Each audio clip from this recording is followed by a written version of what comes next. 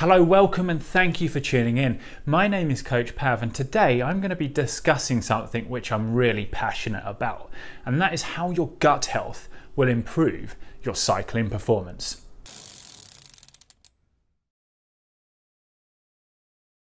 So gut health in relation to the rest of the body is actually something that we know quite little about. Although we're discovering new, stuff about the gut new every day almost, we still don't really know exactly what a healthy gut microbiome should look like and how actually to support that. And that's something that actually is quite interesting to me.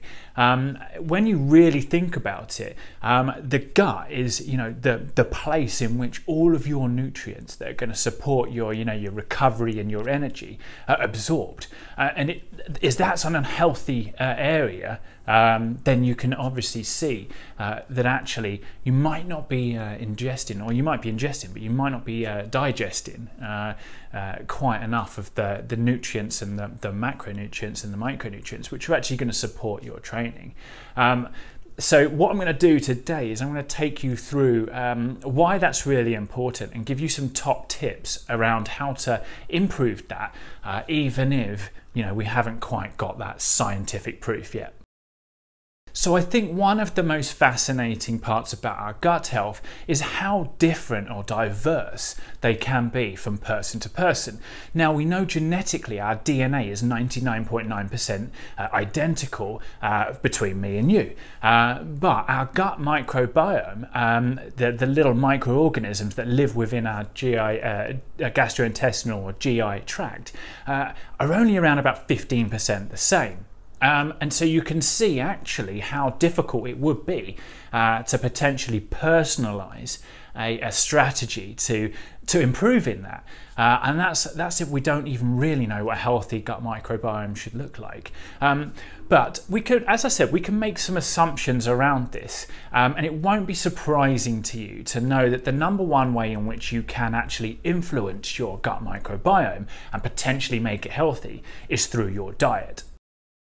So what we do know is that the gut microbiome is very vastly different between people that live in different locations around the globe and what their diet looks like. Again, it's probably not that surprising to you to hear that the gut microbiome of someone on maybe a Mediterranean diet versus someone on a Western diet is completely different. That's not to say that necessarily one is healthier than the other, although if we look at the health complications that typically are associated between those two, we can start to assume that actually one probably has a slightly better and healthier gut microbiome too.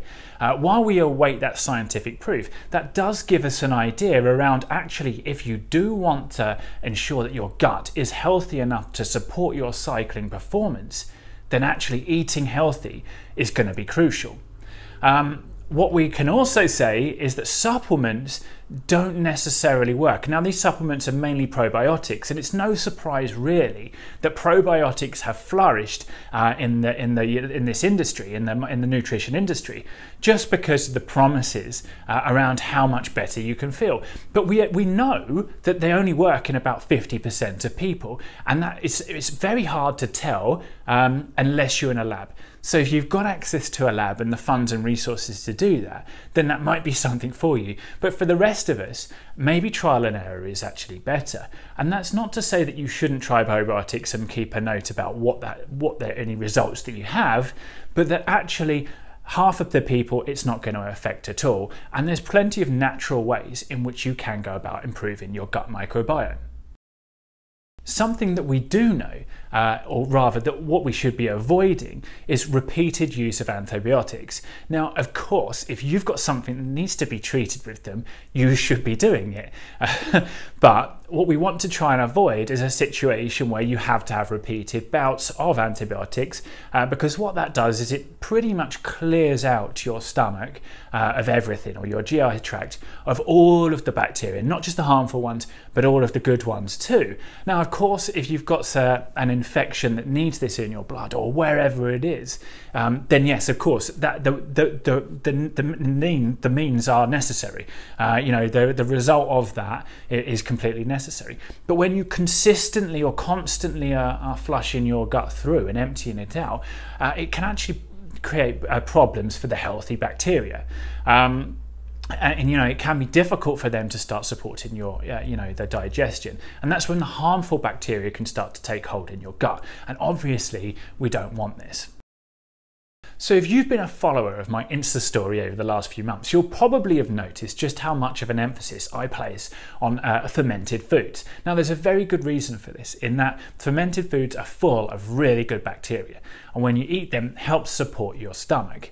Now you could be looking at stuff like sauerkraut, which is just fermented cabbage, and with spices you could put anything pretty much in there. Kombucha, which is a fermented tea, pretty much anything lacto fermented is going to work. You can also look at fatty foods, which are great for your stomach too. Now that can be fatty, oily fish, or if you're a vegan or vegetarian, you might be looking at nuts and seeds. And talking about vegetables, again, if you follow any of my or much of my nutrition advice, you'll know how much I love plants and the role they play in nutrition and athletic performance. And it won't be a surprise for you to know that fibrous plants are going to be really good for your digestive system. So there's some really top foods that you can start to eat in order to see if you get a reaction. Now, it's going to be really important to note that the first reaction you might get to eating some of these is gas and maybe a bit of loose stool. Now that's not a problem, that's just your gut adapting to it. And if you constantly see this, maybe you need to eat a little bit less. Lots of people who first start drinking kombucha notice this, and people who regularly eat sauerkraut will tell you that too. You just need to maybe eat a little bit less. You really don't need to eat a lot of these per day to start to see positive improvements in your gut, which might present itself as more energetic throughout the day and stuff like that. So there's two relationships between things that you can do and how your gut performs, which are actually completely symbiotic. And by that I mean that if you do the thing I'm going to suggest, your gut will actually health will improve, and thus actually help the thing that you did in the first place. Now the first one is hydration. Now it won't be a surprise to you to think that your gut probably isn't performing best when you're dehydrated, because your body isn't. So making sure that you're actually hydrated adequately throughout the day, and especially when training, is crucial. In return for being hydrated, what your gut will do is absorb the electrolytes that you're feeding it more efficiently. So as you can see, as long as you continue to make sure that you're hydrated adequately, the more efficient it runs. Now the same is said for sleep. The better your gut health is, the better your sleep. But one of the key ways in order to be able to improve your gut health in the first place is ensuring you get enough sleep. So what you'll find is that once you get into the rhythm of getting quality sleep every night, you'll actually be able to get into that rhythm easier because your gut is healthier.